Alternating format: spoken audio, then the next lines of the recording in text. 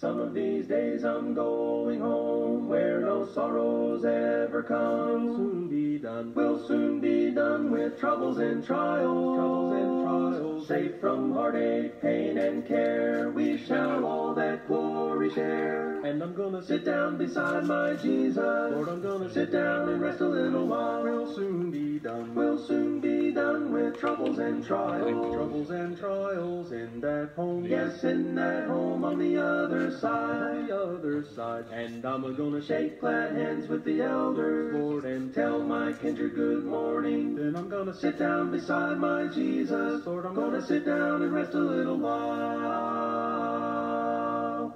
Kindred and friends now wait for me, soon their faces I shall see. We'll soon be done. We'll soon be done with troubles and trials. Troubles and trials. 'Tis a home of life so fair, and we'll all be gathered there. And I'm gonna sit down beside my Jesus. Lord, I'm gonna sit down and rest a little while. We'll soon be done. We'll soon be done with troubles and trials. Troubles and trials in that home. Yes, in that home on the other side. On the other side. And I'm gonna shake glad hands with the elders, Lord, and tell my kindred good morning. Then I'm gonna sit down beside my Jesus. Lord, I'm gonna sit down and rest a little while. I shall behold his blessed face, I shall feel his matchless grace. We'll soon be done. We'll soon be done with troubles and trials. Troubles and trials. Oh, what peace and joy sublime in that home of love divine. And I'm gonna sit down beside my Jesus. Lord, I'm gonna sit down and rest a little while. We'll soon be done. We'll soon be done with troubles and trials. Troubles and trials in that home. Yes, in that home on the other side. On the other side. And I'm gonna shake glad hands with the elders, Lord, and tell my kindred good morning. Then I'm gonna sit down beside my Jesus. Lord, I'm gonna sit down and rest a little while. Gonna sit down and rest a little while.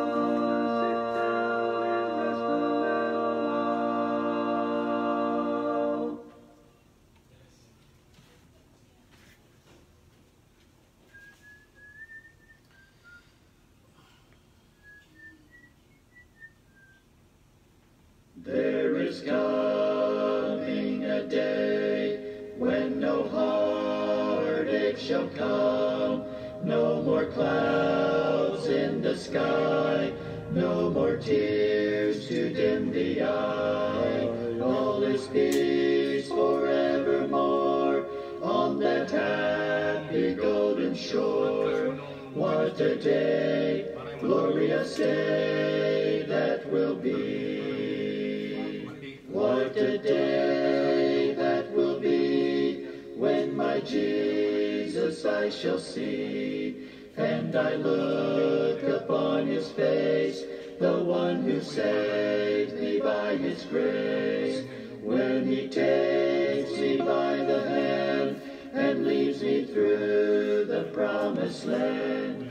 What a day, glorious day that will be. There'll be no sorrow there, no more burdens to bear, no more sickness, no pain, no more parting over there. And forever I will be with the one who died for me. What a day, glorious day that will be. What a day that will be, when my Jesus I shall see, and I look upon his face, the one who saved me by his grace. When he takes me by the hand and leads me through the promised land. What a day, glorious day that will be. What a day, glorious day that will be.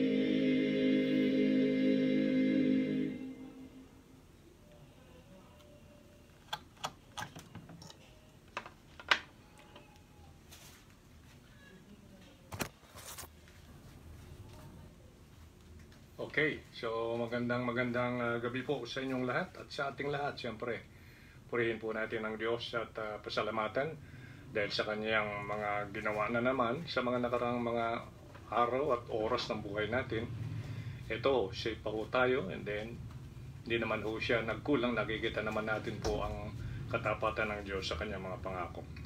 Sana sa gabi pong ito ay minsan pa ay may ibuo po nating ilaan ang ating kaisipan at puso upang ang salita po ng Diyos ay lubos po nating maunawaan, maintindihan, pagkat lahat po ng mga ito ay dinesign niya. Ibig sabihin ang layunin niya dito sa lahat ng mga Kristiyano na nakaabutan ng salita niya ay magkaroon po ng patuloy na paglago at sabihin po natin paglakas sa kanyang spiritual na kalagayan.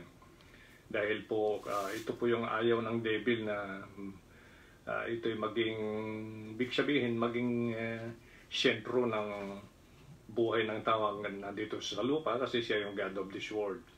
Kaya marami po siyang gagamitin talaga na pagkabalahan na kung minsan yung heart natin ay parang nai-inlove sa mga ganon rather than sa Panginoon and then sa kanyang salita. Kasi parang ikaw ay in love pag meron kang may something na notes or letter na galing doon sa love mo, eh alam ko ang pakiramdam ng tunay na in love, excited talaga, at hanggat maaari ulit-ulitin po yun eh. So siguro naman kayo mga may asawa na, may mga sweetheart na in love, eh naranasan yung mga ganon. But the same is true. Ang pag-ibig ng Diyos na sa atin po, pamagitan ng dwelling ng Holy Spirit, that Romans 5:5. At dahil ang pag-ibig na yan nasa Panginoong Jesucristo, yung Holy Spirit, tinawag ng Spirit of Christ sa Romans 8:9.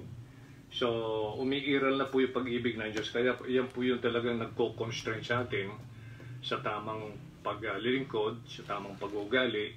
Yan po yung 2 Corinthians 5:14. Para naintindihan po natin yung background, ano po. And then, natural lamang sa isang born-again Christian na siya ay in love sa Diyos.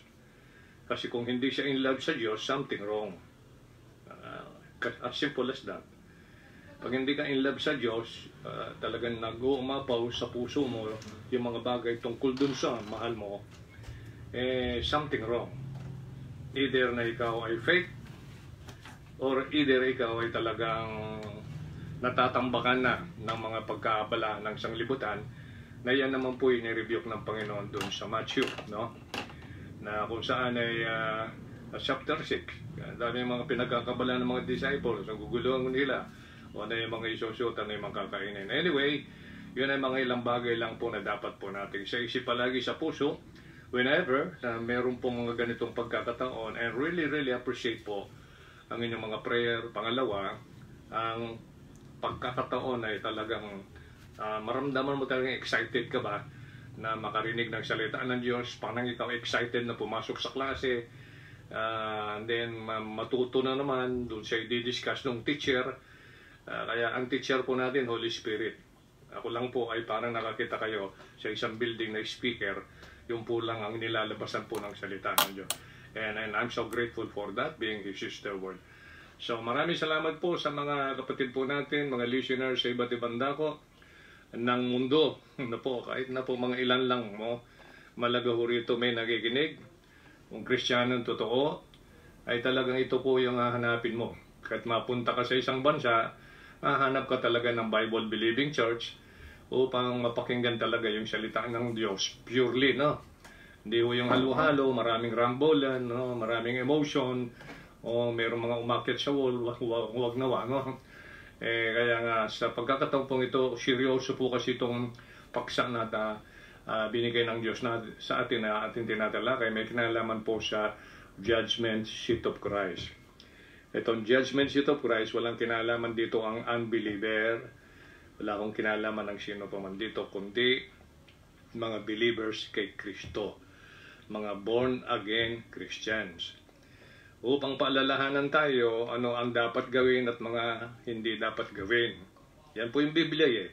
Kaya tama po yung 2 Timothy 3:16. All Scripture is given by inspiration of God and is profitable for doctrine, for reproof, for correction, for instruction.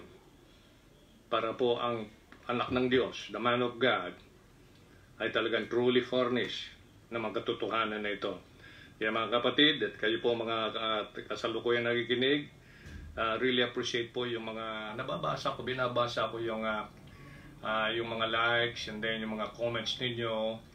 At nakikita ko po, at meron din sa inyo na mga sinishare, no? Gaya po, alam mo ba ninyo yung isang kapatid nandun sa Laguna, sinishare po niya yung itong, anong tawag dito, yung page na ito, no? Ang tawag dito, Facebook page or what? Tapos, tita niya, nakapakinig, kaya siya nagko-comment ho dito. Taga Laguna ho siya. Ito yan si, ano pangalan ni Kwan? No? Victor. Yung asawa ni Sister May. Victor. Si Victor, o si Brother Vic. Alam ko, nakikinig siya ngayon, ano? Siya po masugid nating isang tagapakinig. And really appreciate po yung mga brethren po dun sa Cambodia, of course, and then yung mga nasa Australia. At kahit paano ko ay naglalaan ng prayer yan para po sa ganitong ministry.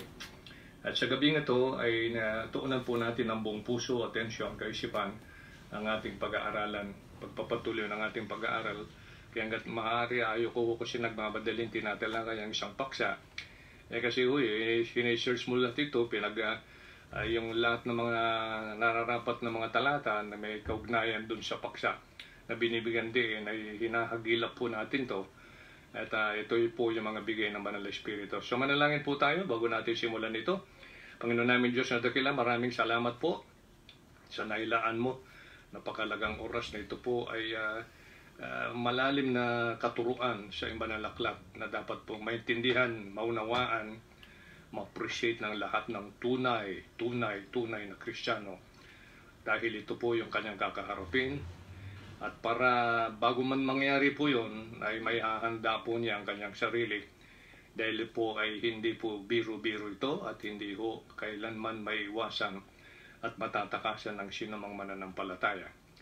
Pero napakaganda po ng mga nilalaman nito na kung paano ang mga susunod dun sa rule na pamumuhay, behavior ng isang mananampalataya as he or she prepares ang kanyang sarili to meet the Lord in the air and then haharap sa judgment seat of Christ, ay sana po ay may handa niyang maayos ang kanyang sarili.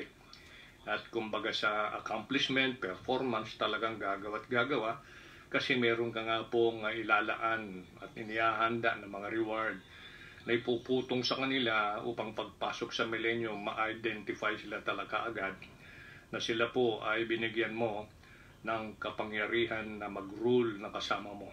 Yan po yung pangarap mo. Kaya masa po kami na sa gabing ito ay mas seryosohan po ng lahat ng mga nakikinig na Kristiyano ang magkatotohanan na ito. Sapagkat ito'y salita mo, ang iyong mga salita ay pawang katotohanan. Handa mo po ang aming kaisipan at puso. Anything, O Lord, na makita mong hindi pure sa laman ng aming isip, laman ng aming puso, humihingi po kami ng paglilinis ng mahal na dugo ng aming Panginoon Jesucristo. Inihiling namin na puspusan mo kami ng iyong wisdom, ng iyong kapangyarihan under the guidance of thy Holy Spirit upang ang aming gagawin ito maging makabuluhan. Mangyari nawa ang kalooban mo sa bawat isa sa amin. In Christ's name we pray. Amen. Alright, so balikan po natin itong ating paksang pinag-uusapan. Ito yung, of course, generally ito yung second coming. Ang pagbabalik ng Panginoon kasi pangako niya yung babalikan niya yung mga kanya kung saan siya, duroon siya. John 14. Kaya lang naging controversial po yung paksang second coming kasi sabi ng iba, isa lang yan. Hindi 2 stages yan. Kahit paanong puntignan, hindi ko pwede yung sinasabing gano'n, ano?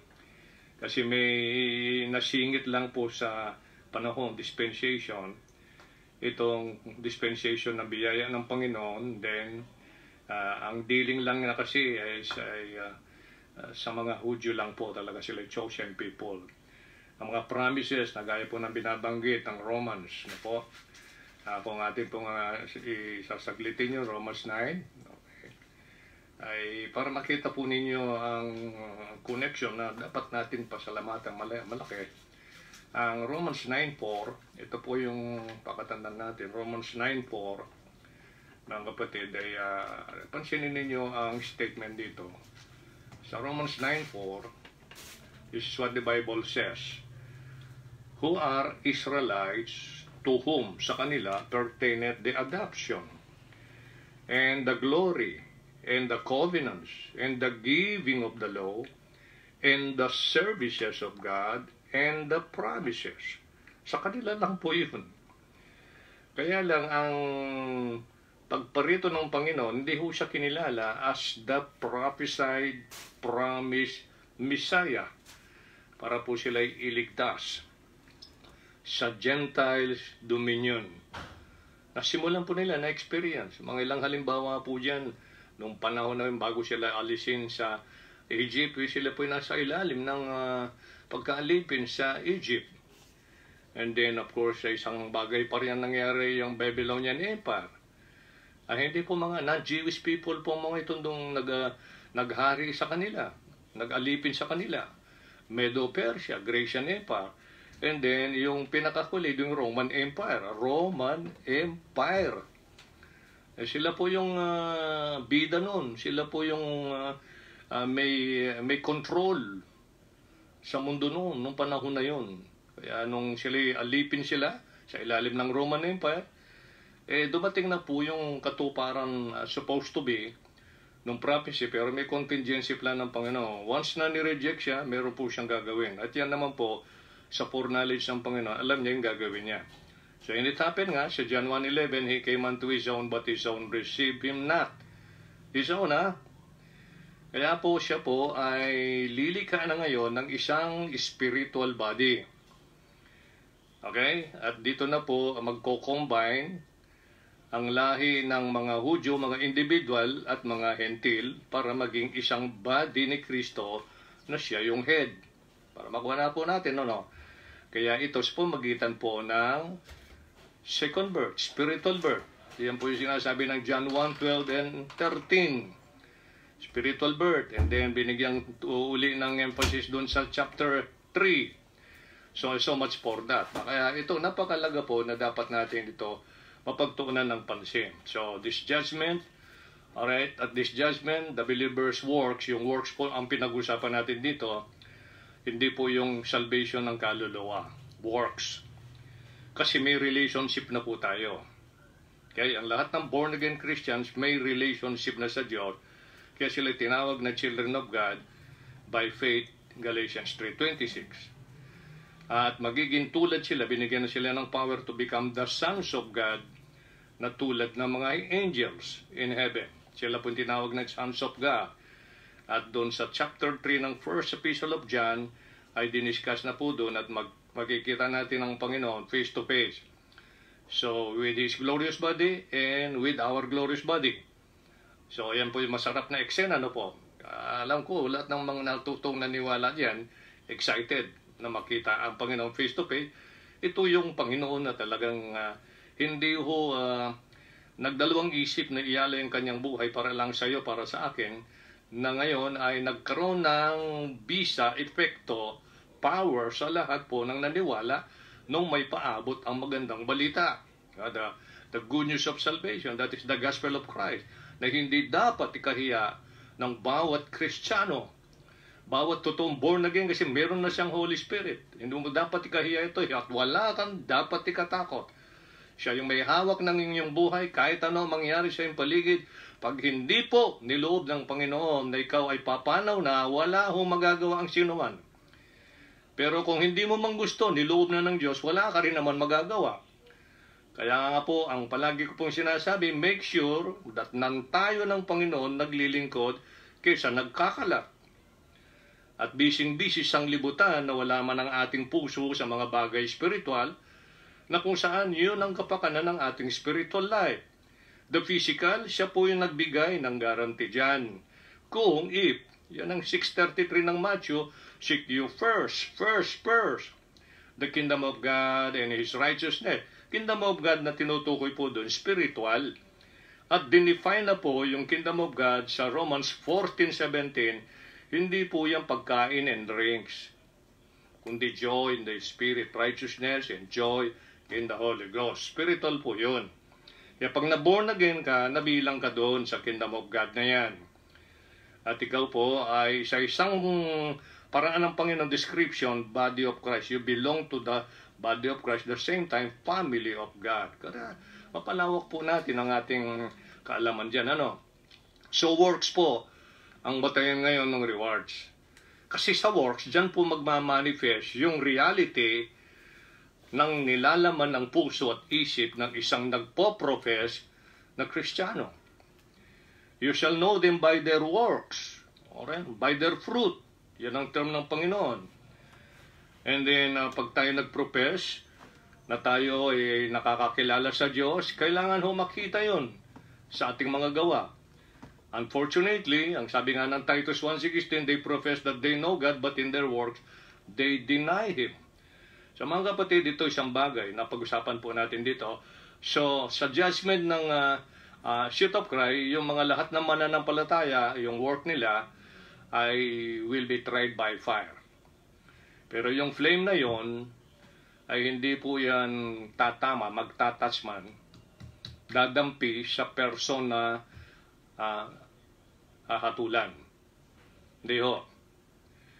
Nagaya po, the same degree, nung nangyari kay Noah, na tinawag ng Biblia na saved by water, pero hindi naman ho nalubog sa water si Noah, hindi rin po kumbaga sa kunin, nabaha o nabasa. Hindi naman po yun. So, yun po yun, ang ibig sabihin. Kaya yung quality, na pag-usapan natin last meeting, o last discussion natin, quality, yan po yung magiging standard sa judgment na ito or decision may be based not quantity. Quality ang basihan po rito para ikaw ay karapat-dapat na tumanggap ng reward. Yan po yan, ano? Kaya ngayon ay nabigyan ko kayo ng mga verses dyan. Sana ho ay nagte-take note kayo, hopefully. 1 Thessalonians 1:3, 1 Thessalonians 1:3, Hebrews 6:10, and Hebrews 6:10, then 1 Corinthians 13, 1-3. Ngayon, doon po tayo nagtapos. Ngayon, ang pag-usapan po natin, yung the sort, yung uri of a believer in Christ's work is na harap sa trial. So, ang pinag-usapan po dyan, yung tinatawag po nating uri. Anong uri? Yan. So, ayan na naman po naman ang ating nakita doon sa 1 Corinthians 3, chapter 3, verse 12 and 13. Kung ulitin natin basahin, chapter 3, 12 and 13. Now, if any man build upon this foundation, gold, silver, precious stones, wood, hay, stubble, every man's work. Ang mga tao pong kausap dito ay sila po'y mananampalataya batay doon sa 1:1 and 2 ng aklat na ito, po. Sabi po doon sa verse 12, sabi po doon ay gold, silver, yan po yung mga uri, sort, precious stones, wood, hay, stubble.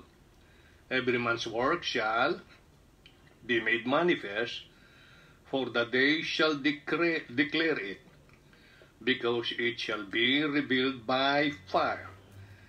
And the fire shall try every man's work of what sort it is. So yan po, kaya nga yan po yung ating pagtutunan ng pansin. Anong uri po ng mga nagagawa natin kung sa matuwid, simpleng katanungan? Bilang Kristiyano, mula po nung tayo nakakilala sa Panginoon, siguro karamihan sa mga nakikinig ngayon, years na. No? Kumbaga sa kuwan, yung iba maedad na, may mga iba naman bago. No? So, isang bagay na dapat natin tanungin sa ating sarili, ano ng mga works na nagawa natin at patuloy na nagagawa o ginagawa para sa Panginoon. Kasi yun po yung in-expect ng Panginoon. Fruits, works. Kailangan mag-manifest what is inside. kung bago yung sa loob, the inward man, then ang in-expect dyan ay merong pagbabago doon sa previous dati nung hindi pa tayo nagkaroon ng bagong kapanganakan. As simple as that. So lahat po yan ay dadaan ng trial, kaya lang ang uuriin po ito, uuriin. Katumbas ba ito? Meron bang itong uri ng gold, silver, precious stones? O ito ay kauri ng mga bagay na gaya ng wood, hay, at saka stubble, no? Nasusunog. So alin dito po ang uri ng ginagawa mo natin para sa Panginoon? So yan po yung dapat natin palaging bantayan.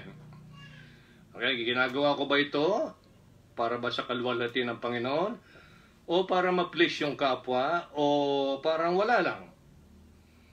So what the sort of a believer in Christ's work is upon trial dito. Pagdating ng tinatawag nating judgment seat of Christ na ito. Every man's work shall be made manifest, for the day shall declare it. Kaya doon sa verse 12, gold, silver, precious stones, wood, hay, stubble. Ngayon, isang uri po na dapat natin talakayin ngayon, mga kapatid, gold. Ano ang dapat po nating matutunan, maunawaan, may kinalaman dito sa gold? Kung uuriin po yung ating tinatawag na basihan, foundation, kung ano yung uri ng materials na ilalagay mo doon sa foundation, because the foundation is the Lord Jesus Christ Himself. Foundation sa baba, yan ang pinaka-foundation. So as you build yung bahay o any kind of construction, whether yan anumang klaseng building, kaya build. Ano yung mga idinadagdag mo dyan? Hanggang ito ay tumaas at makumpleto ang panahon ng paggawa mo, and then boom! Alis kagad ang mga Kristiyano at tapos na yung period of your responsibility, your works. Tapos na. So, mamimit na natin yung ating Panginoon doon sa air, and then didiretso ho tayo doon sa third heaven, the judgment seat of Christ. Gold. So, ano naman po sinasabi ng Biblia kung ating uuriin, bakit gold? Ano yung tungkol sa gold na yan? Okay, ito po yung mga kaalaman na makikita sa Biblia na may kinalaman sa gold. Alright, so makikita ninyo unti-unti dyan sa screen. Tama ba, kapatid? Yan, gold. Yung pong gold, sinisimbolize po yan ng deity. Ibig sabihin, pagka-Diyos. Throughout the Bible. Baka siwa yan eh. Ang kanyang mga gawa, its works represent proper worship of God. Yan. Its works represent proper worship of God. Yan ang uri ng gold. Parang kung namimigay ka, halimbawa, o kaya gumagawa ka, anong klaseng gawa yung ginagawa mo? Para bagang ito ay hinipan lang ng hininga mo ay buwal na o what? O kahit na ito ay bugbugin talaga ng malalakas na hangin ay hindi ito natitinag. Yan po yung pag-uuri na sinasabi, no? Okay, so gaya po ng mga products ngayon. Nung kami maliliit, ang palagi lang namin naririnig ay 3 uri ng products. Kung ito ay made in USA, iba yun. Pangalawa ho, na mataas na uri na noon ay aming pagkaalam ay made in Japan. Yan. Siguro kayo mga naabutan ninyo yan. At yung pangatlong uri ay made in Taiwan. Yan. Pag made in Taiwan, medyo hindi po masyadong malakas ang dating sa mga tao noon. Pero pag Japan at saka USA, ay iba ho ito. Parang ganun ho yun. Kasi yung quality ng kanilang product ay subok na. So ganun dito po ang ating pinag-usapan, gold. They symbolize deity throughout the Bible. Its works represent proper worship of God. Because kung papansinin ninyo, bakit naman pastor? Ba't mo naman nasabi yun? Pansinin mo natin yung articles of the furniture in the tabernacle were covered with gold. Kaya pansinin ninyo kung paano gumawa ang Panginoon nang siya'y magpagawa ng tabernacle, halos po ginto ang mga pangunahin pong gamit nito. Kasi nga dito ay makikipag-ugnayan ang Diyos mismo, pamagitan po ng tinatag nating Holy of Holies, then Mercy Seat, hinggil po sa kasalanan ng sambahyang Israel. Kaya may high priest pong pumapasok doon, siya lang makakapasok. Kami mga altar dinadaanan yan. No? Kaya yan, ay maganda rin pong talakayin yung paksanin na may kinalaman sa tabernacle. We are covered with gold. Kaya yung mercy seat at saka yung candlesticks na bahagi po ng tabernacle ay mga pure gold po yan. Pure gold po yan. Kaya hindi basta-bastang materials yung nilalagay dyan. Kundi yung may pinaka-highest na uri ng gamit, kumbaga sa kwan, ang siya pong nilalagay dyan. While the table of the showbread at saka yung altar of incense, overlaid po yan ng gold. Ayan po yun. Pero yung mercy seat at saka yung mga candlesticks, pure gold po yan. Ang ating Panginoon, the Lord made the city and its streets gold in New Jerusalem, mga gold po yan. Kaya kayo, pamilyar rin, narinig ninyo kahit sa mga kanta, no? Yung New Jerusalem, heavenly po yun, sa itaas po manggagaling yun. Bababa po yan dito yan. Gold po yan ang streets niyan. Isipin mo, aapakan ko lang ang ginto doon, pagdating ko na doon. Dito, napakahirap, no? Na magkaginto ang isang tao. O blessed ka na kung meron kang kapiraso, no? Kasing laki ng bigas. Yung may ginto ka, puro ngayon ay mga natawag dyan, gold-plated. Mga ganun ba? No? Gold in New Jerusalem. Paano natin nalaman yun? Kasi babasa tayo, punta tayo ng Book of Revelation para makita ho ninyo kung bakit gold. Yung unang binanggit dito sa tatlong sort o uri ng works na ngayon ay nais ng Panginoon imulat sa bawat mananampalataya yung may kinalaman sa ilalaan mong works after salvation. You are aware, you are familiar kung anong uri ng salvation meron ka, anything na meron kang binigay ng Panginoon, the moment na dumating sa iyo ang good news of salvation, alright, yung gospel of the Lord Jesus Christ, about Him the person as God manifest in the flesh, pero nagpakumbaba, became obedient unto death for you and for me, for all. Nung may balita sa iyo yan, but the third day he rose from the dead, nung may balita sa iyo yan, realize mo, hindi mo pala kayang iligtas ang iyong sarili, hindi mo pwedeng dalhin ang iyong sarili sa langit sa pamagitan ng iyong sarili, ng pagiging kaanib ng isang reliyon, ng pagkakaroon ng bautismo sa tubig. Hindi ho. Kasi finish na po yun, fully paid yun. Kaya lang po, hindi po magkakabisa yun hanggat hindi mo paniniwalaan o tatanggapin. Kasi alok ng langit yun eh. Payment po yun eh. Payment. Kaya mga kapatid, just think about that. Para nasa ganun, paghandaan mo, habang nandito ka, gawin mo na yung nararapat. Yan ang Galatians 6:10. Isang bagay po dapat nating maintindihan, anong uri ng iyong paggawa. Alright? Progressively, during the course, nitong pagtalakay natin dito sa goal na ito, maka dito pa lang ito, mag-stop na tayo rito kasi marami ho tayong babasahin na talata rito. I urge you to take note, okay? Kaya yung New Jerusalem sa chapter 21, mapansin po natin dito, sa verse 2, muna. And I, John, saw the holy city, New Jerusalem, coming down from God out of heaven, prepared as a bride adorned for her husband. Hindi po yung Jerusalem ngayon magkakaroon po na magiging New Jerusalem. Of course, matatransform po lahat yan pagdating po ng millennium.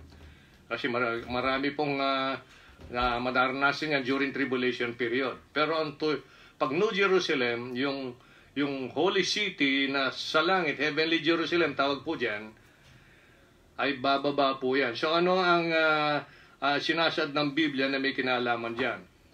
Puntahan po natin ang verse 18 ng Revelation 21. And the building of the wall of it, that is New Jerusalem, was of jasper, and the city was pure gold, like unto clear glass. Pure gold, ha? Tandaan mo yan, ha? Sasaksihan mo na po ang beauty nito. Ako, excited ako dyan. Ewan ko sa inyo. Sa verse 21, itong pansinin mo, ha? Dito ho, marami tayong klaseng naapakan, Iba ho, may lubak-lubak na mga street. Alright? May hindi pantay-pantay. Yung mga ganyan. And the 12 gates, sa verse 21, were 12 pearls, 12 perlas. Ibang perlas to, hindi yung maliliit ito. Every several, kasi gate ito Every several gate was of 1 pearl. Bawat gate, 1 pearl. And the street of the city was pure gold, as it were transparent glass. Hindi ho ba masarap, maganda ito? Ito na mararanasan mo. Lahat ng bagay ay pinapaabot ng Diyos sa mga Bible believer, yung mga naniniwala sa kanyang salita, naniniwala sa kanya. Alright? Ma-excite ka nga naman. Pag totoo kang Christian, ma-excite ka nga naman. Pero kung taga-mundo ka, dito talaga yung heart mo. Katandaan mo yan, ha? We still possess the old man. Yung old man, hayaan mo nang tumanda na yan. Ha? Talagang papunta na dyan. Ang asikasuhin mo unang-una, yung numan. Kasi yung old man, Panginoon ay magkikir dyan sa pamagitan ng kanyang daily provision. Yan, yung araw-araw na ginagawa ng Diyos to protect that, keep it safe. Alright, kahit paano marami walang sakit. Meron nang pauti-uti lang, kakayanan mo yan. Nakakalakad ka, yan ang body. Yan ang body po natin. Kaya napansin po natin yan, ano? And then, pansinin natin ngayon yung John chapter 4 muna. Ito kasi sa John chapter 4, papapansin natin dito, sinasabi po ng Biblia, mga kapatid. This is what the Bible says, ano? John chapter 4, verse 24, God is a spirit. And they that worship Him must worship Him in spirit and in truth. God is a spirit, and they that worship Him must worship Him in spirit and in truth. Pansinin ninyo yung statement natin dito. Ang gold po, na gaya ng ating mga nabanggit doon sa itaas, no, is laid up in heaven when God is given first place. You believe that?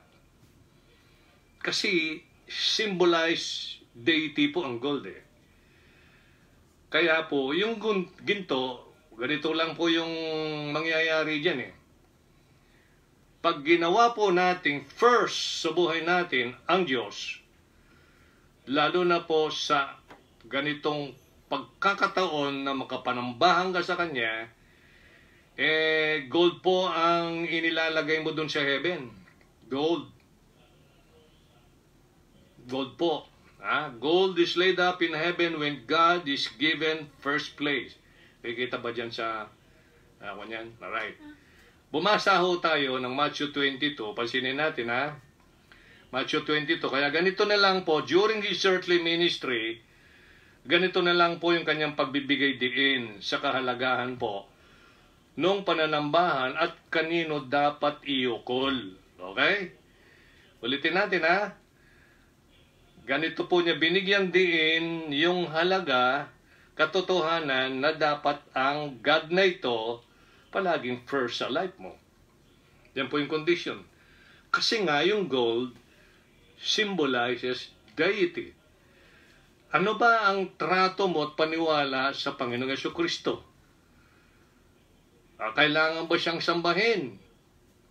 First ba siya talaga sa isip natin at puso? Yung bang buong kaluluwa natin at buong lakas, buong kaisipan, inuukol ba natin sa Kanya unang-una? Mga tanong po yun, mga kapatid, ikaw nakikinig. Para sa ganon, alam mo kung paano ka mag-treat. Kung paano mo i-treat yung sinasabi mong ginawa mo, tinanggap mong Panginoon, tagapagligtas at tagapagligtas. Sabi ng Matthew 22, ito yung tanong kasi, pagsubok sa Kanya, no? Yung previous na mga verses, Saduseo naman po yung mga nagtanong sa Kanya, nanubok. Kasi yung mga Saduseo, kung titignan nyo yung verse 23, pababa hanggang doon sa verse 32 o 33, nagtanong po sila kasi hindi sila naniniwala na may pagkabuhay na maguli, or in other words, resurrection. So, sinubukan ng po dito ang Panginoon. Nagtanong sila na may kinalaman doon sa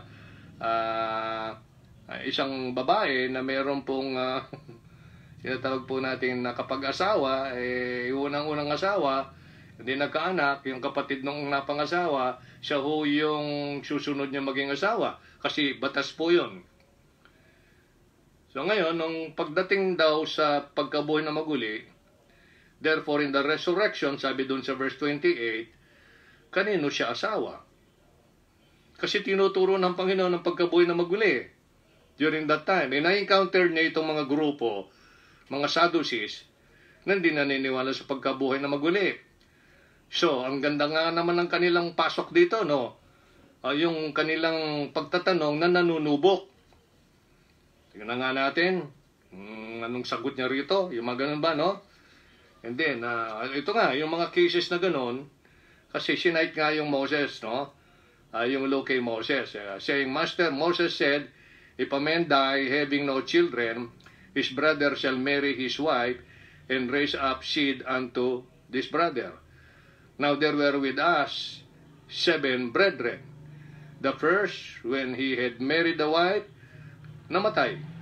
And having no issue, walang ibig sabihin, hindi nagbunga, let his wife unto his brother. And then etc. The second also, the third unto the seventh. Yung tanong, may katusuhan nga, therefore, in the resurrection, kanino siya asawa? Maganda naman yung sagot ng Panginoon sa verse 29. Sabi niya, Jesus answered and said unto them, you do err. Nagkakamali kayo, not knowing the scriptures, nor the power of God. Yun ang problema.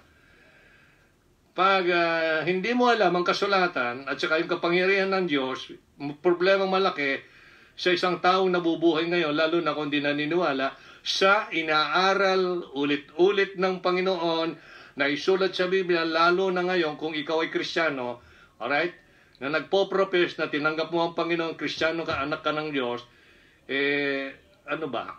Alam mo ba yung scripture na may kinalaman sa person na tinanggap mo bilang Panginoon tagapagligtas?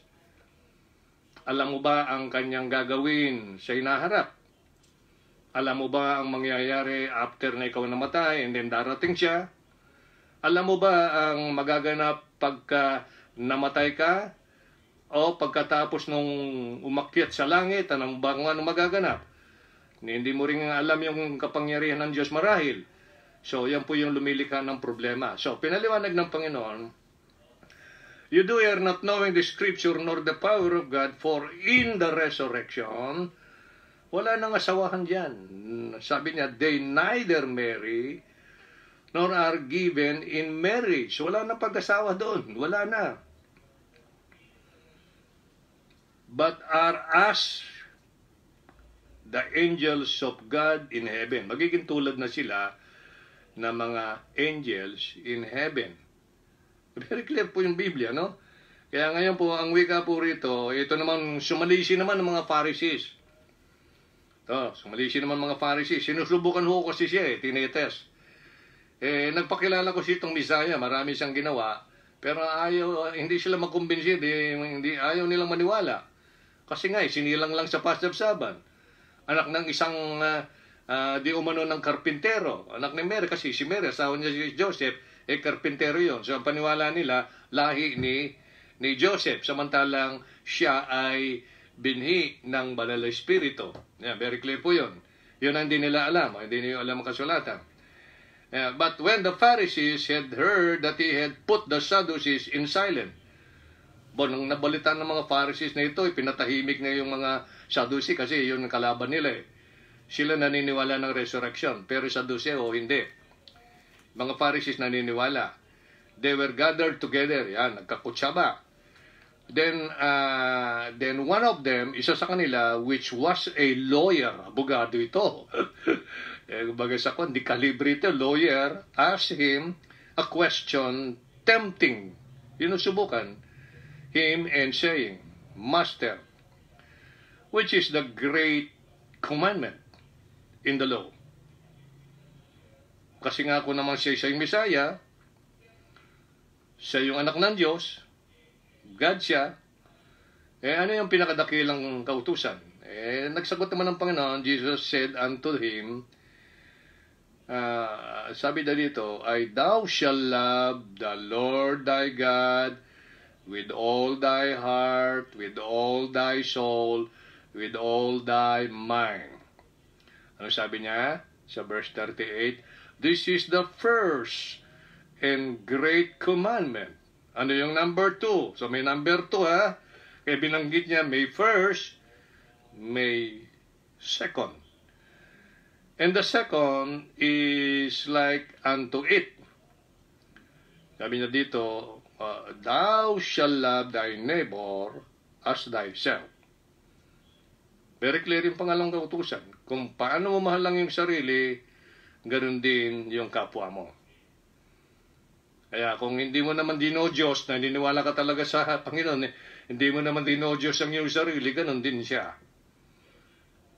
Ang Diyos talaga, ang una talaga, ay mahalin mo yung Panginoon mong Diyos ng buong puso, buong kaluluwa, at buong kaisipan. So, na-establish na po yan, ha?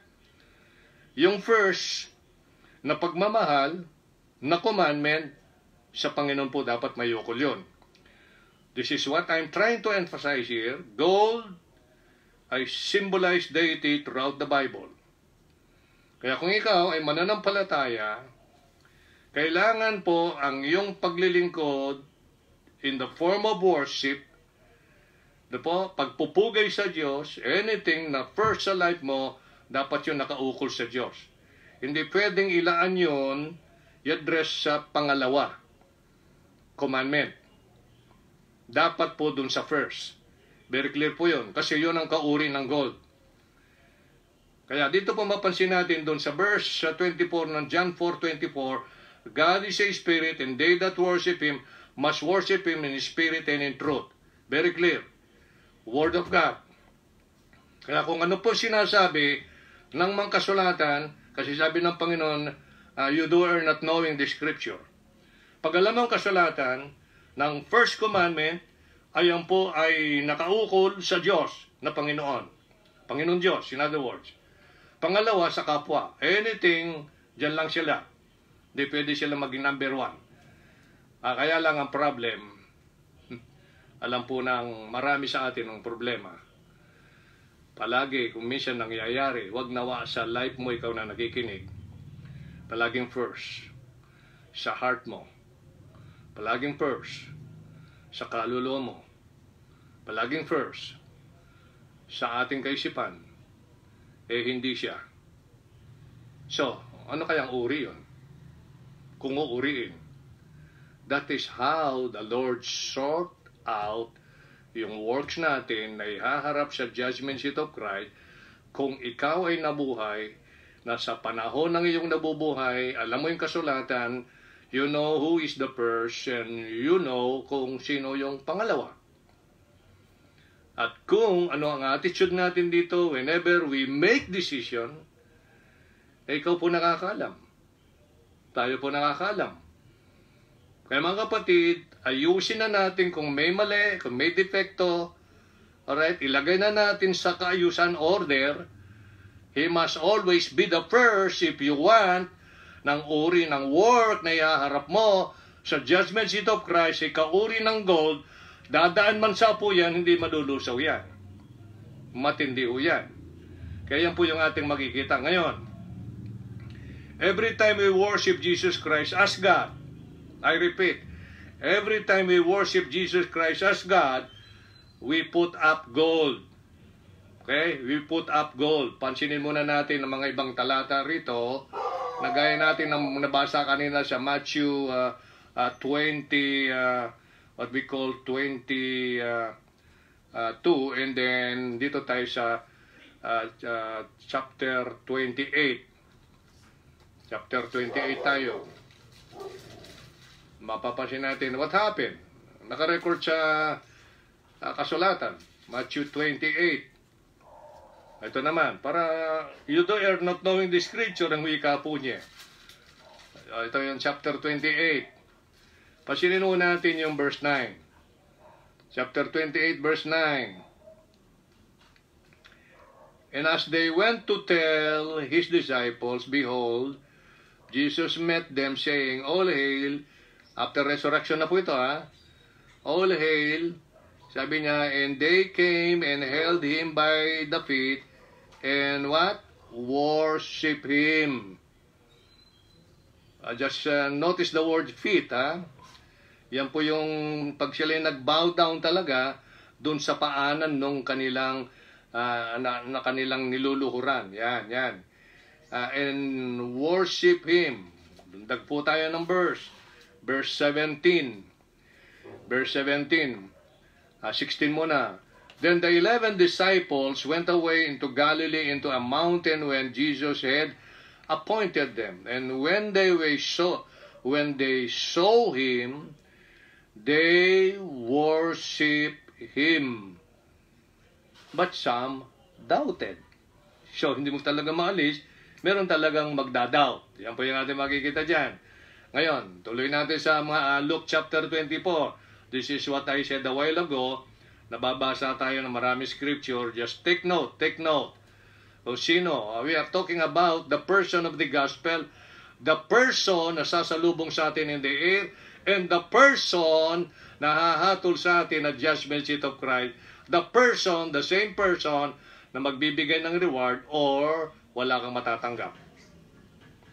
Yan po yan, yan po yung ating pinapasin dito para isurvey natin ang mga kasulatan kasi ni-rebuke niya yung mga Saduseo, you doer, nagkakamali kayo without knowing the scripture. Mahalaga mga kapatid ang mga ganitong klase na pagtitipon o pag-aaral rather than wasting our time sa mga bagay ng sanglibutan, maraming basura ho dyan. Baka puro basura ang laman ng ating isip, kaya walang kauri-uri, dumaan sa apoy, sunog yan. Basura So, gold, po yung ating nakita. Sa Luke chapter 24, ito na naman po isang patotoo. Tungkol sa ating Panginoong Jesucristo. Kasi yung first ay dapat po mailaan sa Diyos ng buong puso, buong kaluluwa, buong kaisipan. Sa verse 51 ng Luke chapter 24, Luke 24, verse 51, 52, and then tuloy na natin sa verse 53. And it came to pass while he blessed, the Lord Jesus Christ, blessed them, he was parted from them and carried up into heaven. Wakyat na po. In verse 52, anong ginawa nila? Makyat ng Panginoon, Nag-depart na. And they worship him. They worship him. And returned to Jerusalem with great joy. And they were continually in the temple praising and blessing God. Amen. Kita nyo? Kita niyo yung puso nila. Napakalaga kasi ng temple, tabernacle, tinatayo ng Panginoon. Sa kanila, that's why gold ang karamihan na inilagay po dyan, ginamit na material para po dyan. Pakatandaan mo. Ikaw ngayon ay nananahan sa iyong banal na espiritu, kumbaga sa turing, gold ka. Yung ginagawa naman natin, puro basura naman to, wood, hay, stubble. Anong mangyayari ho yun? Hindi ho yan ang in-expect niya. Alright, tuloy natin. Sinong winorship sa mga nakita natin dito? The Lord Jesus Christ. In the form of man. Ngayon, lalakbay tayo dun sa may malayong konti. Pupunta po tayo dito sa Revelation. Revelation. Para ito, sulat ng sulat. Para makita ninyo mga talata magagamit din po ninyo ito doon sa mga kulto na hindi naniniwala na si Kristo ay Diyos. Kasi ang keyword dito, worship. Worship. Ang sabi ng Revelation 22:8 and 9. Ito po yung maraming experiences ni Apostle John, yung palaging sumasandal sa dibdib ng Panginoon. Ito yung tinatawag na mahal ng Panginoon kasi palagi siyang sumasandal sa may dibdib ng Panginoon whenever they gather together. Yan. Kaya si John po yung ginamit dito sa Book of Revelation to reveal the whole story ng church, and then yung tribulation, and then yung millennium. Kaya yung end part ng Revelation ay nagkaroon muli ng challenge sa mga tao, no po, kung ano ang nararapat gawin. Sabi ng verse 8, "And I, John, saw these things," yung pinakita po ng angel sa kanya. "Saw these things and heard them, and when I had heard them seen, I fell down to worship before the feet of the angel which showed me these things." Talagang i-idolize mo kung gagamitin natin yung word na idol. Bakit? Talagang pambihira ho yung pinakita niya rito kamangha-mangha At bilang pasasalamat, kahit nireveal sa kanya, ganun ang kalagayan niya, pinagkatiwalaan siya. Amen! Alam mo yung buhay natin. Alam mo yung kung sino ka at sino ako. Pero yung hindi po ina-appreciate, tinitignan ng mataas, ng mahalaga, ng marami sa atin nagpo-profess, nakikita sa attitude. Nakikita sa attitude. Ito, angels, at nakita po natin yung kanyang damdamin, "I fell down to worship before the feet of the angels which showed me these things." Ano ang reaction ng angel? Siyempre, magre-react yung angel. Dapat ba siya sambahin o hindi? Nararapat ba sa kanyang pagsamba o hindi? Verse 9, "Then saith he, the angel, unto me, See thou do it not." Huwag mong gawin yan. Bakit daw? "For I am thy fellow servant." Ako rin ay kapwa mo lingkod. Kita mo? Kapwa mo lingkod. Fellow servant, and of thy brethren, the prophets, and of them which keep the sayings of this book, worship God. Tinuruan po siya ng angel dito. Nag-attempt si John nung matapos may reveal, may pakita ng mga angels ito. Ang mga kamanghang bagay at talaga nakikita yung mga aksyon ng mga pangyayari, talagang nagpatira pa sa angels at ito po ay sinasamba at sabi ng angels, sikapin mong huwag gawin yan, huwag gawin yan. Ako'y kapwa mo lingkod. Mga kapatid, ang kapwa ay lingkod yan. Lahat po tayo lingkod. Steward ng iba't ibang mga bagay. Kaya lang, ang mali, iba yung unang pinaglilingkuran. Kumbaga sa kwan, iba yung tinuturing na parang God. Yan, kaya marami pong mga Diyos-Diyosan idols Marami po tayong matutunan. Sinong sasambahin? God. Alright, lalakbay tayo ng malayo. Punta tayo ng Exodus. Exodus. Ito yung makikita natin nung ibigay po ang kautusan. Ng kautusan, makikita po natin dito sa chapter 20 ng Exodus. Palagay ko dito tayo magtatapos dito So, okay. Sinuno natin. Sa Exodus 20 verses 3 and 5, 3 to 5. Exodus 20, 3 to 5. This is what the Bible says. "Thou shalt have no other gods before me." Okay. "Thou shalt not make unto thee any graven image." Sabi na dito, huwag ka magkakaroon. Ang command, huwag magkakaroon. Kahit na hindi mo yung ginawa, o maaaring binili mo naman yan, kaso may problema nga nangyayari. "So thou shalt not make unto thee any graven image, or any likeness," sabi po dito, "of anything that is in heaven above, or that is in the earth beneath, or that is in the water under the earth." Na maging katulad nila, maging kawangis ng mga nasa langit, dito sa lupa, nasa ilalim ng lupa, ano ang dapat gawin? Verse 5. Thou shalt not bow down thyself to them, nor serve them. Napansin ninyo? Dito po nagpopol ang talagang mga kasalanan na nananaig po dito sa lupa, na hindi na dapat makita sa mga tutong mananampalataya if thou knowest the Scriptures. You do not knowing the Scriptures nor the power of God. Kaya pag alam mo, kilala mo ang Diyos, alam mo yung gusto niya at hindi gusto, alam mo yung tinuro niyang nararapat at hindi nararapat, sundin mo. Siya yung dapat masunod, hindi yung influence, opinion ng sino pa man. Kahit pa siya'y famous sa mundo, richest in the world, hindi mo nararapat, kundi Diyos pa rin. Ano sabi ng Panginoon? For I am the Lord thy God, am a jealous God, visiting the iniquity of the fathers upon the children, unto the third and fourth generation of them that hate me. That hate me. Hatred pala yun. Napansin ko yung salita dito, hate me. Na kapag meron ho tayong pinalit sa posisyong number 1 sa life natin, are you listening mga kapatid?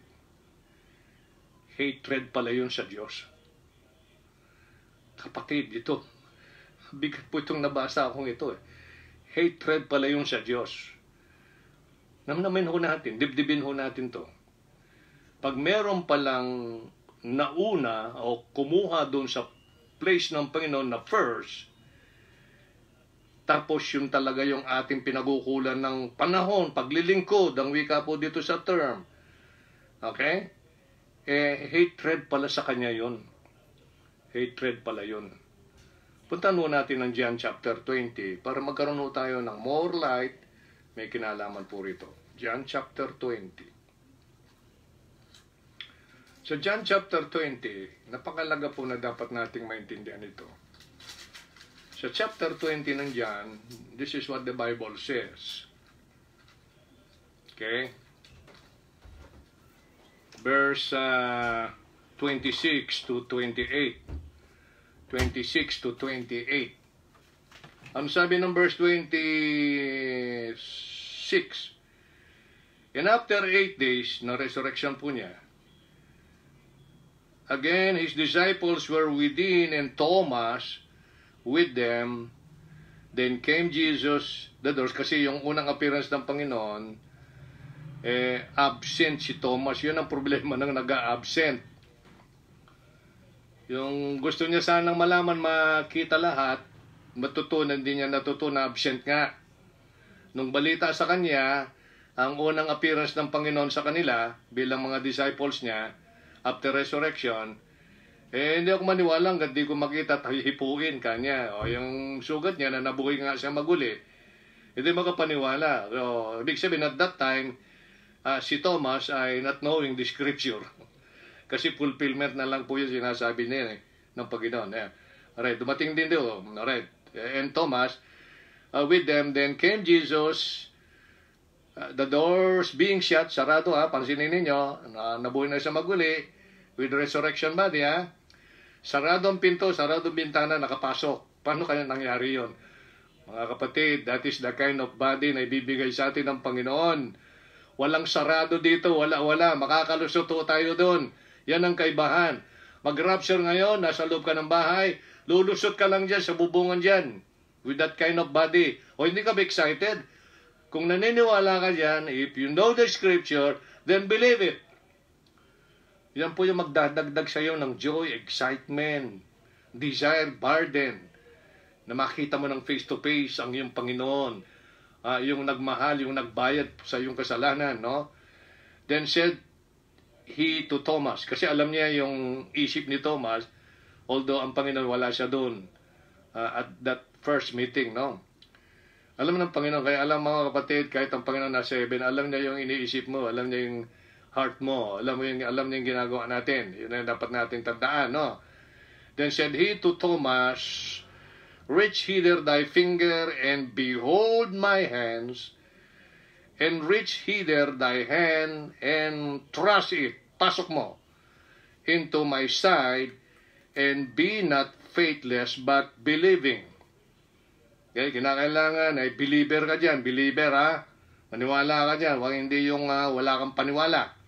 Yan po yung punto doon. Verse 28, nung ginawa ni Thomas, sinunod yung instruction ng Panginoon, and Thomas answered and said unto him, My Lord and my God. Question, tama ba si Thomas sa kanyang pahayag? After ng resurrection ng Panginoon, nagpakita sa kanya. Alam ni Thomas na sugatan ng Panginoon, so hinipo, pinasok ang daliri, at yun ay nangyari. Kaya po ang reaction niya, My Lord and my God. Oh, hindi Diyos, nagaulat lang si Thomas. Iyan ang imbento ng mga taong bulag na ayaw maniwala, tanggapin ang katotohanan ng Panginoong Jesucristo ay God, Panginoon at God. My Lord and my God. So dapat, kung mali si Thomas, nabiglo, dapat makikita sa verse 29. Pero ano sagot ng paanong reaction ng Panginoon? Nung sabihin ni Thomas, My Lord and my God, Jesus said unto him, Thomas, dahil nakita mo ako, because thou hast seen me, thou hast believed. Ito personal niya nakita, kaya naniwala. Blessed are they that have not seen and yet have believed. O, di may blessing tayo, and di man natin nakita, personal, face-to-face ang Panginoon, at that time, na nabuhay sa maguli, nag-appear sa kanila, alright, 2 beses, yung pangalawa, talagang actual, talagang hinipo ni Thomas, nakita niya, at napatunayan niya, God pala ito talaga. Tama siya, sabi niya, the Son of God, yan, nagkatawang tao. Yan. So, dahil nakita mo ako, nanampalataya ka, naniwala ka, blessed yung mga hindi nakakita, and yet believe. Mga kapatid, blessed ka. Kung pinapaniwalaan mo talaga, ha? Ngayon, kung pinapaniwalaan mo si Kristo ay Lord and God, so ano magiging attitude mo ngayon? Knowing now the scriptures. Kung hindi mo pa ginagawa na siya yung first, not knowing the scripture, isa ka dun. Sabi mo lang yun. Pero sa totoo lang, in reality and actually, hindi natin siya pinapaniwalaan kung gano'n ang attitude natin. So, very clear po yung Biblia. Ngayon, dediretso tayo ng Acts 7. Si Stephen, may patutuo ba dyan si Stephen? Okay, yan. Si Thomas, pinatutuhan niya after na mahipo, nakita ang Panginoon, buhay nga siya. Alright? And then, hinipo niya talaga, sinundot talaga, pinasok yung daliri, doon sa butas sa side, ayun na talaga napatunayan. Kaya ang tawag niya, My Lord and my God. Ito naman ang pangyayari, si Stephen, ay napakatigas ng ulo at puso ng mga Hudyo nito, bumaba na nga yung Holy Spirit sa Acts chapter 2 dun sa mga naniwala, mga disciples. Yung 12, tapos naragdagan ng isa, pinalitan si Judas.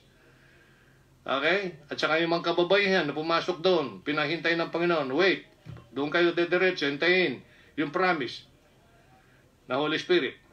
So naghintay, pumasok ang Holy Spirit. And then dumaan na mga pagkakataon. Okay? So nagkaroon ng tinatawag po natin dito, na ang mga mananampala during that time ay marami pa silang hindi alam. Unti-unti pang nire-reveal yung mga ilang bagay na may kinalaman sa kasulatan after resurrection. Okay? And then, sinalay siya ni Stephen na ayaw nilang maniwala, basta-basta ayaw nila. And then, si Stephen, at nangyari, nagngit-ngit sila doon, talagang kinakagat nila yung kanilang mga ngipin, no? Gnashing their teeth. Sabi po dun sa verse 54, when they heard these things, they were cut to the heart, they gnashed on him with their teeth. Verse 55, but he, being full of the Holy Ghost, looked up. Yan lang po ang course mo, recourse mo.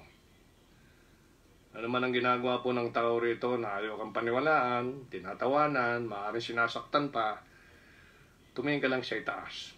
Steadfastly into heaven and show the glory of God, and Jesus is standing on the right hand of God.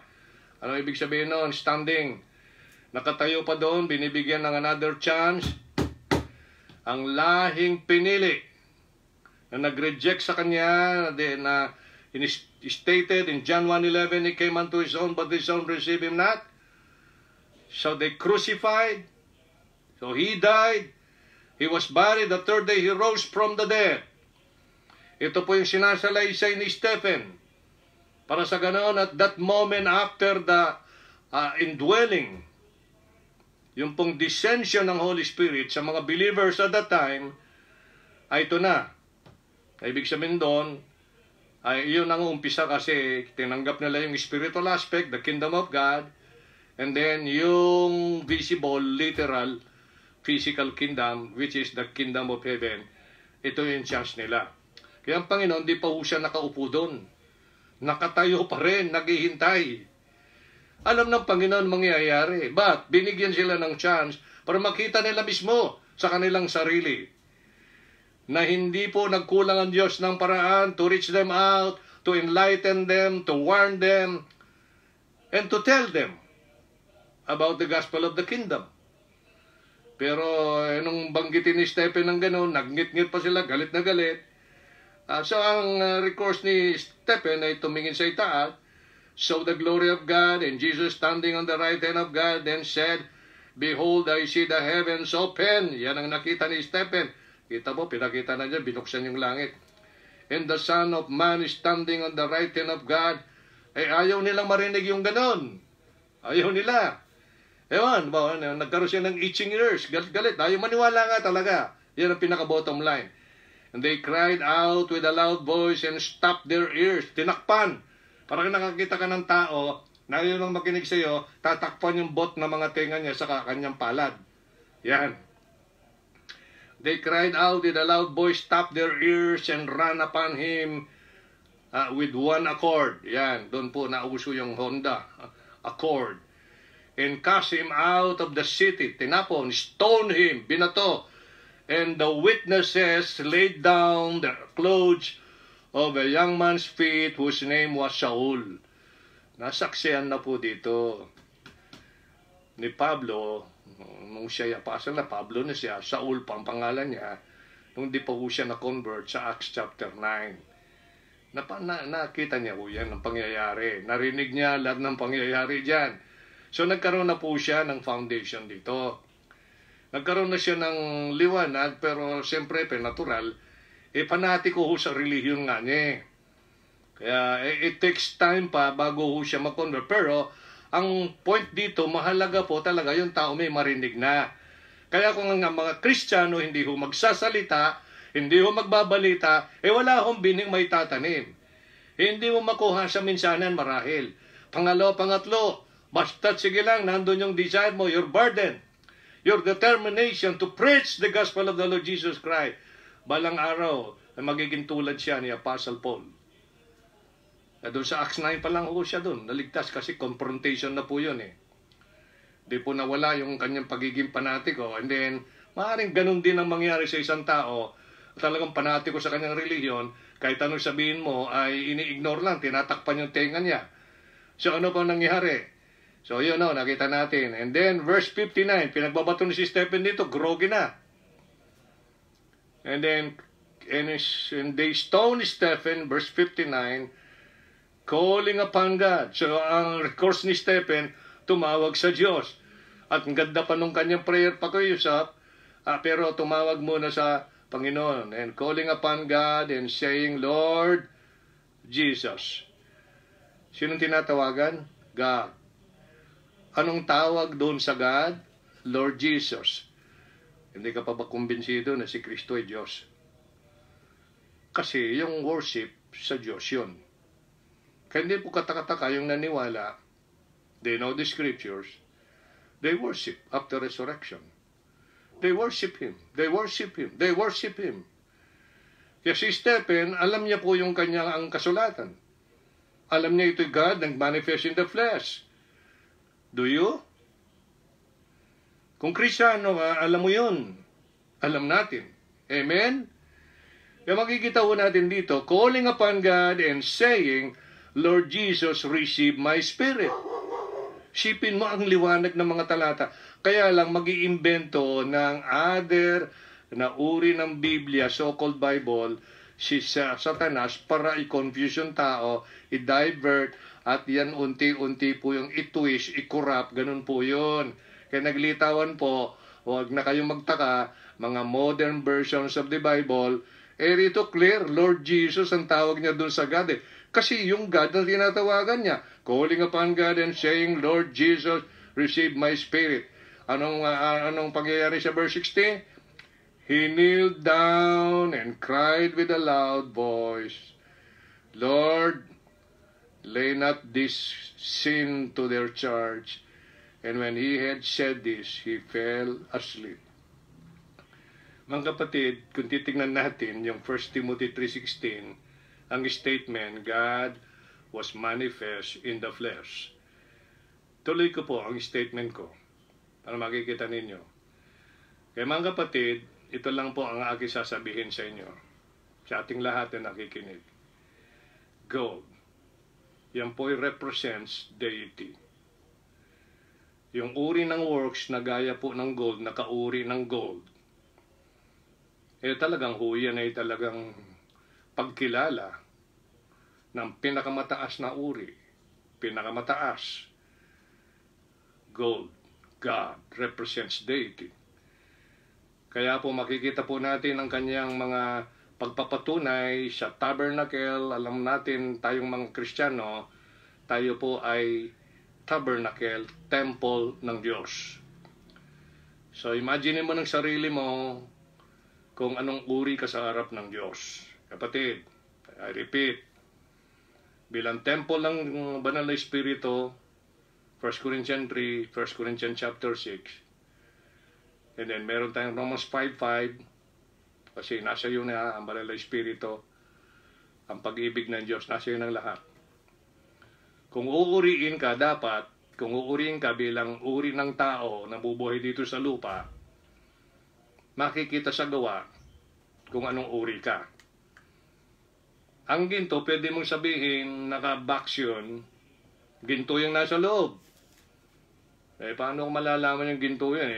Naka-cover naman yan. Ibig sabihin, kung di ho nangyayari sa gawa natin, yung ating uri sa harap ng Diyos bilang gold, naka-uri ng gold, ibig sabihin, hindi ho importante ang Diyos sa atin, hindi ho siya first sa atin, hindi ho siya talaga ang pinakamataas na uri na iniisip mo, laman ng isip mo at laman ng puso mo at laman ng aksyon natin. Yun nga po natin dapat unawain kung bakit binigyan din ang gold sa Biblia. Every time, mga kapatid, this is dapat ating isipin, isa puso, isa isip. Every time we put up God first, above ourselves, above our neighbors, and above our family, we put up gold. We put up gold. Bibigyan ko kayo ng halimbawa. Pagkatapos ay tapusin na natin ito. Alright, susunod, silver ang ating pag-usapan. Tingnan muna natin ang mga talata sa Biblia. Punta muna tayo sa Acts, dito po sa Matthew chapter 10. Pagkatandaan natin, I repeat, every time we put up God first, above ourselves, okay, above our neighbor and our family, we put up gold. Yes, we put up gold. Kasi ganyan kailangan ang uri ng work mo eh. We put up gold kasi kailangan yan ay nililid mo doon sa langit yan. So anong sabi ng Matthew chapter 10 verse 37? Matthew chapter 10 verse 37. The Bible says, sabi ng Panginoon mismo, he that loveth father, yung father natin sa laman, or mother more than me, is not worthy of me. And he that loveth son or daughter more than me, is not worth of me. Nakita ninyo? So, anong pinakikita dito ng Panginoon? Kailangan palagi siyang mas mataas. Mas above. Sa nanay mo, tatay mo, mga kapatid mo. Yan. Family yan. At sa ating mga sarili, hindi dapat mataas ang iyong sarili kaysa sa Kanya. Pag siya yung mataas, natural lang ay tumitingala ka sa kanya palagi at siyempre sa kanya ka lumuluhod, sa kanya ka sumasamba kasi mas mataas siya sa'yo. Hindi naman pwede sumaludo yung general sa isang private. Hindi naman pwede yun. No? Pero yung care niya at pagmamahal, talaga makikita mo buhos todo yan. Yan po yung Panginoon na pinakikilala ng Biblia. Alright, chapter 22 ng Matthew. Chapter 22, balikan natin yung chapter 22. Yung 35 to 39 kanina, na binasa na natin yon. O, lulundag tayo ng John 12. Yan. John 12. Napakasarap po ng pag-aaral sa Biblia. I hope na nagte-take note kayo. Sayang po itong pagkakataon na ito na hindi kayo nakapag-take note, wala kayong matandaan sa napag-usapan. And then, pakicheck nyo kung anong uri kang soil. Kasi tinalakay na ng Panginoon, 4 na uri ng soil. Saan doon? Baka pagtanggap po ng salita ng Diyos, maya-maya, ninakaw ng devil yun or what, no? Kaya it's better na i-apply mo na kagad, nagkaugat na yan. Yan. John chapter 20, verse 26. John 20, verse 26. Yan. Ito po yung sabi ng Biblia dun sa verse 26.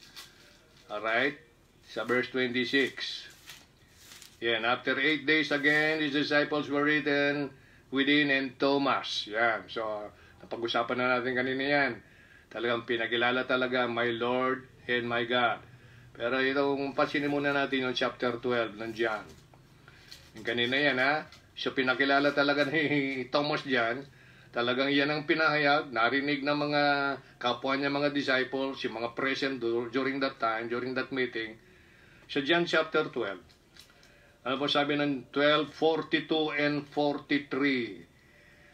Nevertheless, John chapter 12, chapter 12, verse 42 and 43. Nevertheless, among the chief rulers also many believed. So, may mga nanampalataya during the earthly ministry ng Panginoon. Nag-quote din siya kasi ng mga nasusulat sa Isaiah. Alright, and then, nevertheless, among the chief rulers also many believed on him, but because, ito yung reason, but because of the Pharisees. Mga pinuno po yun, mga chief rulers po yun. Kaya tignan ninyo, ang laking domination po talaga ng mga Pharisees na ito, sila po yung bida-bida noon. Tumingin ho kayo dito sa Pilipinas kung sino mga nagbibida-bida dyan. Sila ho yung nag-influence sa mga politiko. Kasalukuyan na po yung death penalty umiiral during the first stage o unang bahagi ng panunungkulan ni Gloria Macapagal-Arroyo. Kasi nung umupo po yung Cory Aquino ay inalis po yung death penalty, samantalang yun po ay aral ng Diyos. Kalooban ng Diyos yun. So, nung umupo si Ramos, ay binalik ang death penalty. Tinuloy ni Joseph, kaya lang po hindi na kompleto ni Joseph ang kanyang panunungkulan at nagkaroon ng EDSA Revolution number 2. So, umupo yung si Gloria Macapagal-Arroyo. And then pinagsikapan po yung influence ng simbahan. At na-influence po ang mga lawmakers to abolish yung death penalty mula noon, nung lalong pumalit ang another Aquino, ay walang death penalty. At sinubukan kayong binabalik po ng present administration, pero ang lakas po ng hatak ng mga lawmakers na kabilang sa malaki simbahan dito sa Pilipinas. Kaya hindi ho mapasa-pasa, hindi ho napapag-usapan, hindi nagiging priority. So yan po yung unfortunate na bagay. Kaya nga po dito talaga yung mga nandun, mga dayuhan, dahil sa kanilang lugar may death penalty, kaya dumadayo sila rito, gumagawa ng crime. Total, alam naman nila, hindi naman sila parurusahan ng death penalty. So yan po yung talagang magiging outcome noon. Pero yan po ay sa Diyos yun. Well, mapansin natin dito yung influence ng mga Pharisees anong panahon na yun ng Panginoon, although may mga chief rulers na yan, may mga pinuno na po niya na nanampalataya sa Panginoon, pero itong Pharisees But because of the Pharisees, they did not confess him, lest they should be put out of the synagogue. So hindi na sila pasambahin. Excommunicate na sila. So kasi nandun pa ho yung ugat ng kanilang pagiging panatiko dun sa kanilang relihiyon. And then, sabi ng verse 43, for they love the praise of men more than the praise of God. Yun ang problema. So that's another one. Every time we put up God first above ourselves, above our neighbor, family, we put up gold. Kaso yan po talaga yung kalaban dyan. The families, ito yung mga kapwa natin, yan po yun, no? Neighbor, etc. Talagang umiiral yung pleasing men. Pleasing mo yung kapwa mo. Kung sino yung kapwa mo, maaaring yan mahal sa buhay. Na-influence ka, kaibigan. Yan, kung sino-sino. Lalo na kung nai-involve ka sa mga ganggang o grupo-grupo. Nai-influence ka. Kaya nawawala po yung God first. Yung first na dapat may ukol sa Diyos, bilang professing Kristiyano, ay tila hindi po nangyayari. So, hindi po magiging kauri ng gold kasi wala kang naile-laid up na gold in heaven habang ikaw ay nabubuhay dito, hinihintay mo, inaabangan ang pagbabalik ng Panginoon, and the Lord Himself shall descend from heaven para imit ka in the air. Kuha nyo? Pagdating mo no judgment seat of Christ, wala kang na-laid up na gold dun. Dahil ang naging attitude natin marahil ay hindi palagi ang ng Panginoon na first. Malimit, kapwa, mahal sa buhay, trabaho, etc. Yan po yung nagiging problema natin. Yun ang ating nakikita sa Biblia. Chapter 21 ng John, verse 15. John chapter 21, verse 15. Pansinin po natin. Kaya kailangan we must know the scriptures. 21, verse 15. So when they had dined, Jesus said to Simon Peter, ito na po yung account na after resurrection, pinasyalan ng Panginoon dito mga disciples na nagbalik muli sa kanilang dating profession. Meron silang calling namatay lang ang Panginoon, naresto ng pamahalaan ng Roman Empire dahil nari sa bunsod at people power ng mga kapwa niya Hudyo, sila rin po ay bumalik sa kanilang profession kasi wala na nga daw yung Panginoon at that time. Pero dapat pinahalagaan nila yung calling doon kasi kung alam nilang kasulatan na siya babalik muli, hindi sila babalik doon sa profession. Kaso bumalik, kaya nga ito yung confrontation kay Peter na nag-deny ng 3 times sa kanya. So when they had dined, Jesus said to Simon Peter, Simon, bumalik sa pangingisda nakahila pa nga ng iba nakapag-influence pa siya, kaya yung influence pa, napakalakas Simon, son of Jonas, lovest thou me more than this? He said also unto him, Yea, Lord, thou knowest that I love thee. He said unto him, Feed my lambs. And verse 16, and he said to him again the second time, Simon, son of Jonas, lovest thou me? He said unto him, Yea, Lord, thou knowest that I love thee. He said unto him, Feed my sheep. Kaso lang, dito na ho nakalata si Peter sa verse 17. Kasi 3 times niya pinapaalala ng Panginoon, Oy Peter, nung ako'y nakikita mo, kasama mo ako, kaharap mo ako. Nung makita mo naresto na ako, inilihim mo na ako, dininay mo na ako 3 beses. So, hindi alam ni Peter ngayon ang malalim na paalala dito ng Panginoon sa kanya dahil alam naman niya na ang calling niya, alam niya yun. Kaya mga kapatid, kung may calling kayo sa Panginoon, ang pangunahing calling po sa lahat ng Kristiyano is to serve the Lord. To serve the Lord first. I repeat, to serve the Lord fair. Niligtas ka na, may buhay ka na, may relationship ka na, may assurance pa that He will never leave us nor forsake us. Kaya sabi po ng verse 17, He said unto him the 3rd time, Simon, son of Jonas, lovest thou me? Peter was grieved, nalungkot, because he said unto him the 3rd time, lovest thou me? And he said unto him, Lord, thou knowest all things. Kaya wala kang mailihim sa Panginoon. Thou knowest all things. Thou knowest that I love thee. Jesus said unto him, feed my sheep. Mga kapatid, napakaganda po ng mga talata nito. Pero ito po yung masasabi natin bilang ending nitong gold na ito. Harapin natin ng silver sa next Friday, Lord willing, kundi pa mag-rapture. Right? Yes, ang sabi po ng Biblia doon sa Matthew 6:20-21. Ito yung kung paano mangyayari po yun. Every time ng Panginoon first sa buhay natin, especially sa worship, sa service. Matthew 6:20-21, ganito lang po yun. Kaya ganito lang pala, dito natin lubos maintindihan yung Matthew 6:20-21 in connection to the judgment seat of Christ.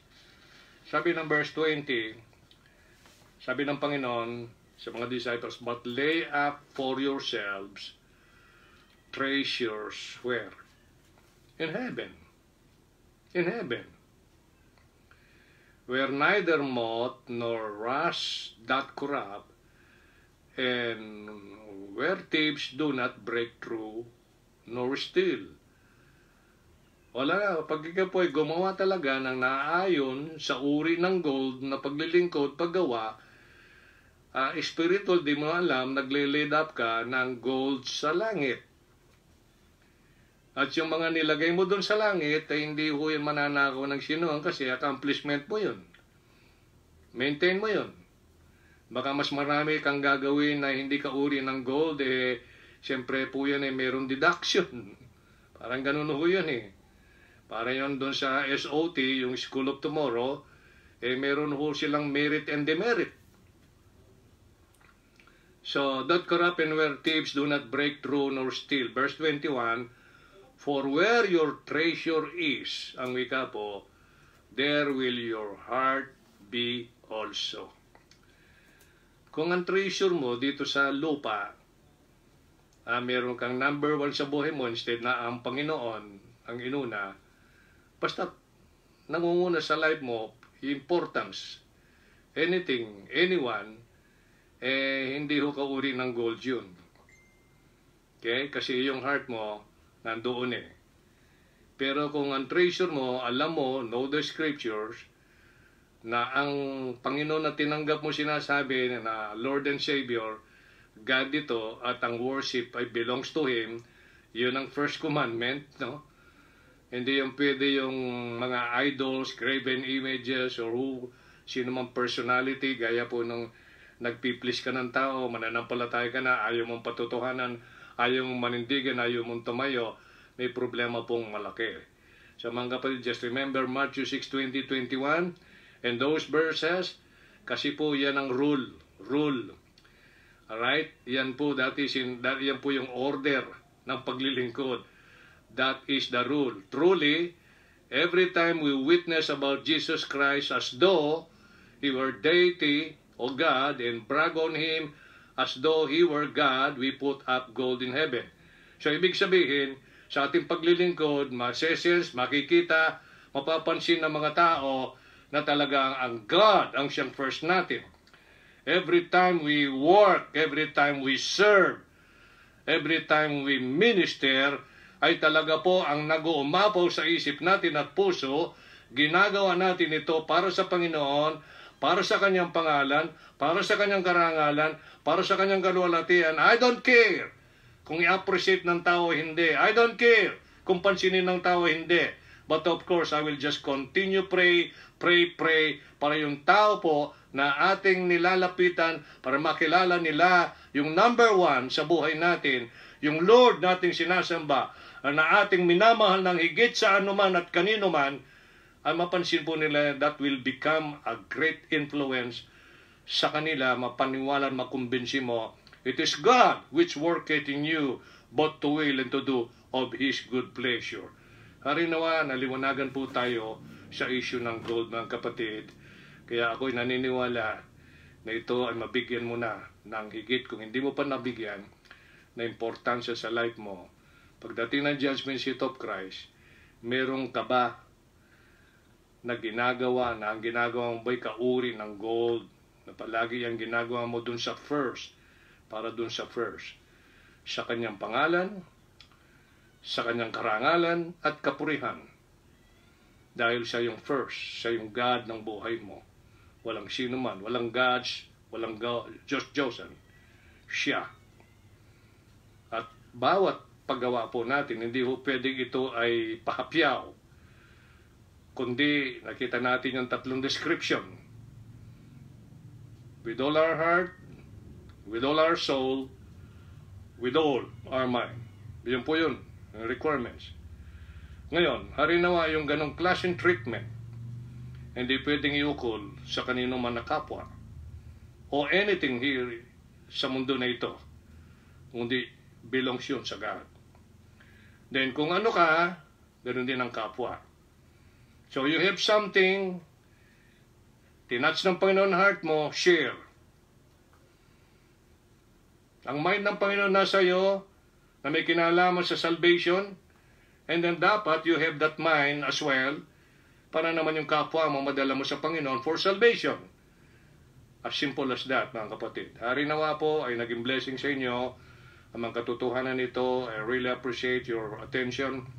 At saka yung pagsulat ninyo sa mga scripture na ito, ay ako'y naniniwala na makikita ka ng Panginoon, masayang-masaya, na naglilingkod, talagang matatag, steadfast ka, walang atrasan. And then, pakatandaan mo po yung sinasabi ng 1 Corinthians 15:58, be steadfast and movable, always abounding in the work of the Lord, for as much as you know your labor is not in vain in the Lord. Shall we pray? Panginoon namin Diyos na dakila, maraming salamat po na ilaan mo ang napakalaga mong oras para po sa pamamagitan ng presensya ng Banal mong Espiritu, matulungan mo kami na ma-realize, maunawaan ang mga bagay na ito at ma-enjoy upang sa ganon sa mga darating na sandali na dinadagdag mo sa buhay namin, talagang mangyayari po ang realidad ng katotohanan. You must always be the first. Ikaw ang pangunahin namin na iisipin at laman ng aming puso.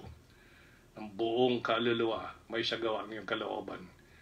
Thank you po sa aking mga kapatid na patuloy mo sana, Lord, palaguin sa kanilang buhay Kristiyano at protektahan ang bawat isa sa amin. Patuloy na supply yung needs. Ikaw pong nakakaalam eksakto what are our needs. At nais namin, Lord, na sa pagbalik ng normalcy ng aming situation, ay magawa na po namin ang dapat gawin hanggat may opportunity. Ikaw rin po nagsabi, redeeming the time for the days are evil. Baka ho yung tao madisgrasya, mapinsala, mamatay, in other words, na hindi ko po nabigyan ng warning, samantalang binigyan mo ko maaari ng repeated opportunity, and yet I just ignored. Lord, sana po wag na pong mangyari yun. Tulungan mo yung mga anak na makamtan nila yung reward na katumbas nung gold na yun, na kasi yun po yung gusto mong mangyari.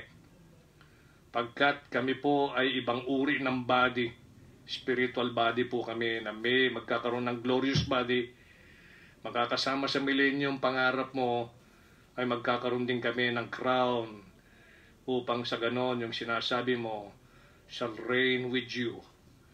Kasi there's a lot of people na papasok sa tribulation period, and within the period of 1,000 years, sabihin po na natin kung 900 years, magmumultiply na pong magmumultiply yan. Makikita ang iyong mga anak, your body na tinatawag, your bride na tinatawag, na magiging asawa mo pagkatapos ng kasalan. Ang kaibahan nila because nasa glorious body sila. Lord, sana po fresh na fresh sa isipan namin at puso ang mga katotohanan na yan upang magsilbi po na motivation ng aming buhay, inspiration ng aming buhay, upang sa ganon, sa bawat sandali ng aming galaw, kung saan ka gumagalaw sa aming puso, nagwo-work sa amin, but to will and to do of your good pleasure, ay ikaw pong naitataas, ikaw nakikita at ikaw naririnig. Gabayan mo po ang aming mga pamunuan sa bansa na ito. Sana, Lord, matulungan mo sila, panatilin po yung kalusugan nila, wisdom na kailangan nila para po i-lead ang country na ito until ma-solve po ang problemang ito, na within na more than 3 months ang siya pong nagbigay sa amin, Panginoon, ng isang uri ng krisis. At sa panig ng mga Kristiyano ay masasabi po namin, isang uri ng pakinabang dahil ito yung time na pagbulay-bulay upang malaman po namin kung anong mga pagkukulang namin din nagawa. Pag biglang dumarating ang mga ganito, what if kung mag-end ng life namin dito, kaya dito na mag-rapture, anong iaharap namin sa iyo? At ngayon binubuhay mo pa kami, ibig sabihin di pa ho tapos ang purpose mo sa buhay namin. Lord, marapatin mo loobin, makabawi ang bawat Kristiyano, pagbalik po sa normal ang sitwasyon. Gawaan na po ang dapat gawin. As we have therefore opportunity, ay tulungan mo kami magawa na po ang pag mabubuting gawa sa aming kapwa, malit sila sa iyo sa salvation, and then especially sa sambahayan ng pananampalataya at iyo ding sambahayan. Gabayin mo kami, bigyan ng masarap na pagtulog, safe at blessed sa iba't ibang mga pangangailangan. This is for your name, honor and glory in Christ's name we pray. Amen. Maraming salamat po mga kapatid sa nailaan ninyong sandali. Samahan ako, may taas ang salita ng Diyos, ang pangalan ng Panginoon at ang kalwalhatian niya. God bless you all. Good night.